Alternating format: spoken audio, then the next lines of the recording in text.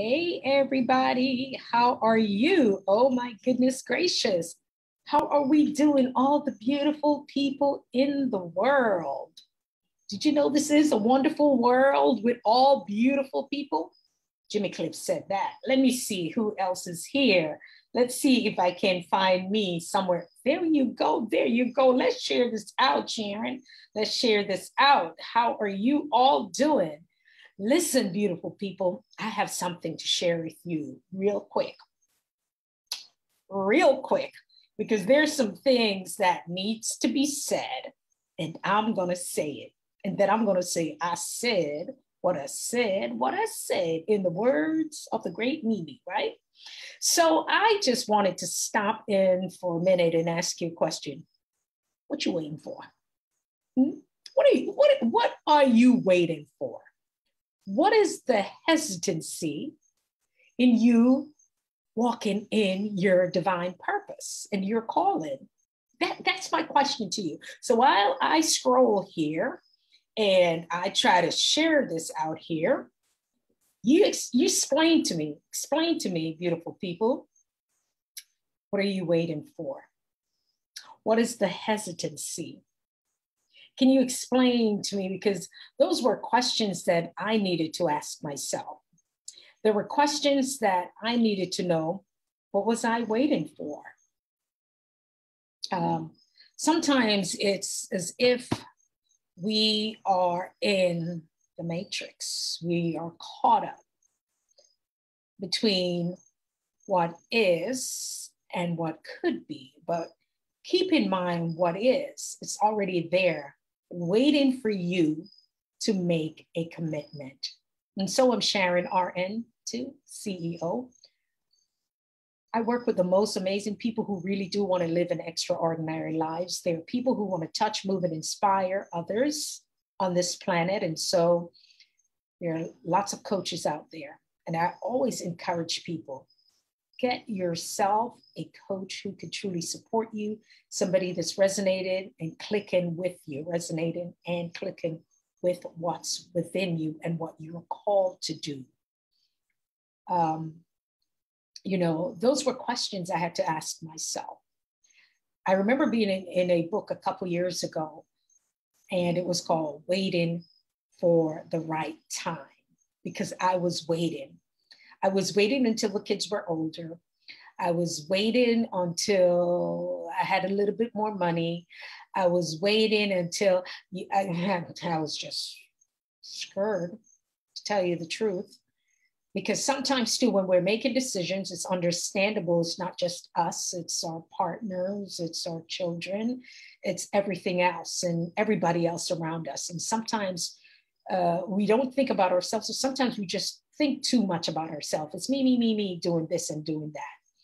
And I'm just really being honest when it's something that's, I call it the divine download, the people who choose to show up, the people who choose to commit. Because sometimes we make it about the money. And it took work around me understanding it's not about the money. It's about the excuses. I'm talking about myself right now, not you. And how I chose to show up, because sometimes too, it's a responsibility with it. Sometimes too, we're not able to think outside of ourselves and know that the work that we're called to do and to touch the lives of people all over the world, it sometimes may seem as if it's too heavy. And they tell you to dream big enough until it scares you, right? So my background as a nurse, over 2 decades, and working in radio, I've touched, I would say, hundreds and thousands. And just thinking over those years, it's had to have been over millions of lives, because it came so easy to me. I press a button, crack the mic, as we say. We don't open the mic, we crack the mic, and then we let it go. And it's been since the 90s. Ooh, I think I just aged myself, right? But it is what it is. All right, I'm thankful and I'm grateful. Okay, so, and over the years, doing a weekly show, years at 90 something. Ooh, gosh, it's been a long time. Oh, I won't even tell you, but it's been a long time doing that. It had to have been millions of people that I touch with a voice, with somebody else's music, because I don't sing. Yes, as a jock, right? As a disc jockey. just doing it. Opportunities that came that I said no because of the kids, and I didn't want to relocate, and I didn't want to do this, I didn't want to do that. And so when we start to say, I don't want to do this, I don't want to do that, and it's because of the kids and because of so forth, we sometimes develop resentment. We can't be happy for others because we stopped our lives, right? We stopped our lives in order to take care of other people and other stuff. And now we are stuck. And now we're empty nesters, or now we're here, or now right? And so people are in different places and spaces in their lives. We're sometimes in places that where we think that, okay, it was the kids. Okay, I'm not married yet, but what if he comes in between now and then?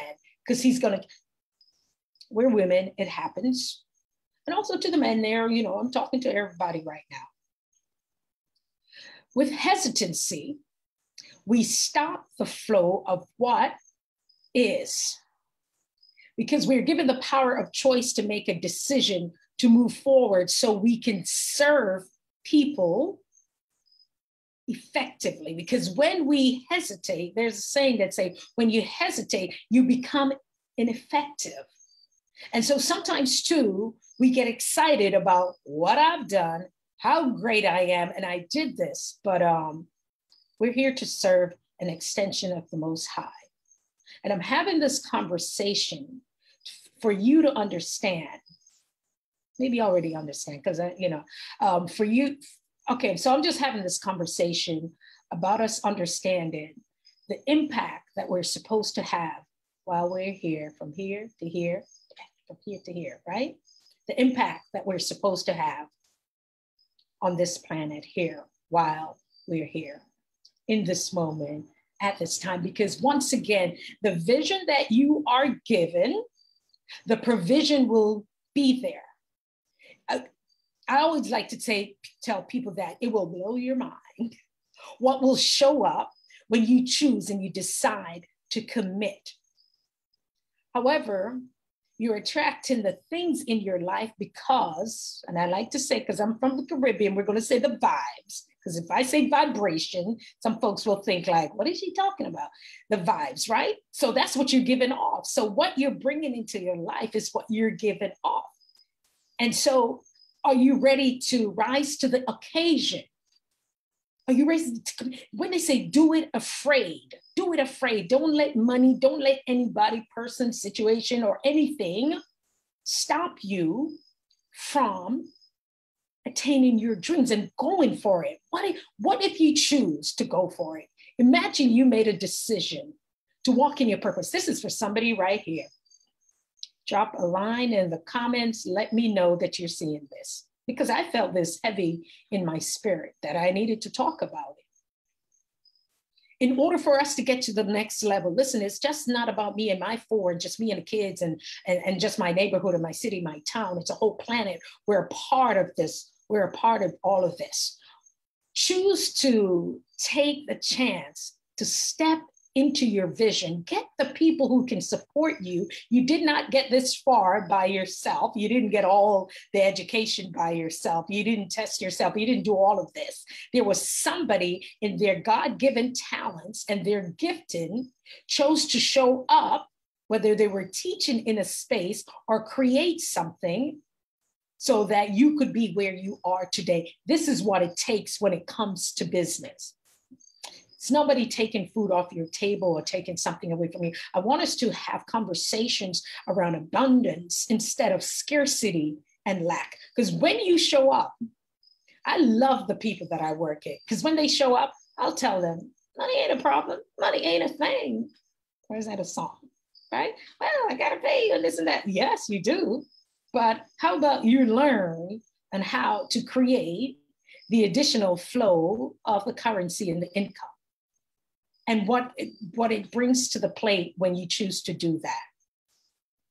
People, somebody already put you into their vision. That was their vision. That was somebody else's vision. See, not all of us are going to be entrepreneurs, right? But somebody created a vision, they created a clinic, they created something, and they said, in the workflow, right? The chart, the little chart. In my company, okay, I have a brick and mortar. I am the CEO, right? There is somebody else, a director of nursing under me. Then there's this, there's that. I need an RN, I need an LPN, I need this, I need that.